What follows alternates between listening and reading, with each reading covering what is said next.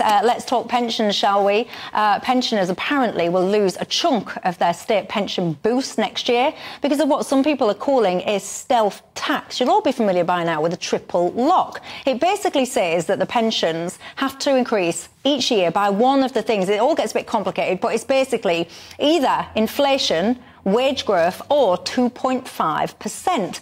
One of the issues, or one of the challenges that people are now saying, is that when you look at the wage figure and you have wages plus bonuses, and it's this that people are now arguing. So I think what the suggestion is that the Tories are going to, instead of raising it by wages plus bonuses, they want to strip it back and just do wages. Yeah. Where do you stand on it, Aaron? Yes, really interesting, because I think wages, maybe you can correct me, this came out yesterday, right? Wages went up 7.4%, but of course we've had so many of these settlements recently because of industrial disputes and whatnot, as well as the bonuses. So quite a one-off thing, really, as a result of industrial action over the last 2 quarters. But wages, including bonuses, this is the issue. That is 8.5%. Yeah, which is you know, it's significantly higher than inflation for the first time in a long time. But I would get rid of the triple lock. Personally, I think it's daft. Oh, I can hear you all at home. Yeah. I can hear you absolutely screaming at him. But hold on. I would index it to inflation. And I think there's a pretty, if you're a progressive, there's an argument to say index it to inflation plus 1% or something like that if you want to reduce pension poverty. What I don't get is this kind of arcane system of inflation or wages or 2.5%. And that third part, the 2.5%, is crucial, because what it really crystallises is that this policy presumed that we would have low inflation and low wages like we did in 2010 all the time. And which is when it was introduced. Yeah. Triple lock was introduced in 2010. Which we don't. And I think when it was introduced in 2010, 2011, it was calculated to cost £450 million. Now this increase is estimated to cost £10.2 billion. We need to do something about pensioner poverty. I think that, I'm sure we all agree on that. I think most people watching and listening agree on that. The question is the triple lock the best way of doing that? So I think simplify it, and I think just index it to inflation. What do you reckon to that? Is that fair or not, Quentin? It's a very tricky question, this, because I personally believe I want to have lower taxes generally, I want to have lower government spending, but I have an old Ma of 88, and I know that people, when they get older, need to spend more on heating. They have more calls on, you know, they need a bit more money in order to survive in a comfortable way. So it's a really tricky one, this. We haven't yet heard what, for sure, the two main parties are going to do on this in the next general election. Well, let's be honest. They're being a little bit unclear about it at the moment. But can we afford, as a nation, the current pensions bill? Well, I think we can just about at the moment. But as the population, as the demographic bulge comes up, then it's going to become increasingly difficult.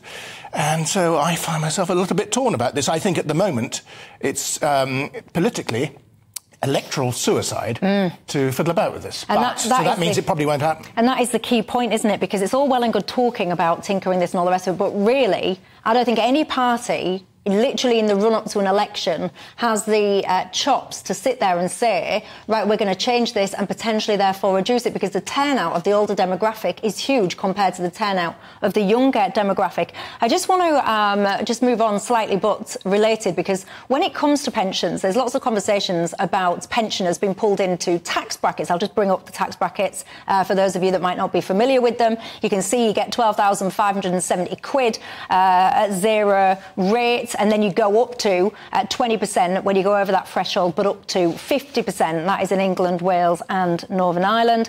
Over in Scotland, it does alter quite a little bit. You've got a couple of extra bands there, give or take 1%. But still, that 12,570 is tax-free. Some people are saying that your state pension should be basically exempt from counting towards your taxable income. So if all you get is your state pension and you're under the threshold, you know, it's irrelevant. But if you get your state pension, then a little small work-based pension or whatever, you're going to start getting taxed on stuff. Do you think state pension should be excluded from counting towards your income? I think there's a strong argument for it. I think if somebody's relying on the state pension plus, like you say, a small private pension, or they do some, you know, they work 2 days a week at Waitrose or something, I think there's a strong argument for it. I'm very, even as a socialist, Michelle, I'm very reticent right now to increase any taxes, really, on people in low incomes or pensioners. I think if we're going to increase taxes anywhere, it needs to be on something like capital gains. It might need to be on a land value tax, maybe a small financial transactions tax. Now, I know these are all very controversial. I appreciate that. But I think if we're putting those anywhere in the economy... Wealth tax. You always come after the so-called wealth tax. Well, you know, what I would say is... when people say wealth tax, I don't go off on tangents because I debate this all the time, yeah. But it's something like the top 10% pay something like 60% of the tax take. And I'm like, how much more do you want people to pay? But anyway, I am going on a bit of a tangent. So I'll clarify what I mean. You know, rates of income tax, generally speaking, are lower than rates of capital gains tax. So if somebody has a third house and they sell it, the tax they're paying on the revenues that's generated for them as a person is significantly lower than if somebody earned that money working for it. But then let's not forget that the money that they've but the money that they've used to buy said asset that's apparently appreciated in value will have been taxable income. I appreciate that, but I think if your work is being taxed at a high level, I think that's wrong. Well, we always have this argument, don't we? You get in touch and tell me what you think. But anyway, Quentin, on this issue of the state pension being essentially excluded from counting towards your taxable income, yay or nay? No, you can't do that. It's income is income. I sound like some ghastly accountant, but I'm afraid that is. I hate tax. I can't tell the viewers how much I hate tax, but income has to count as income wherever it comes from.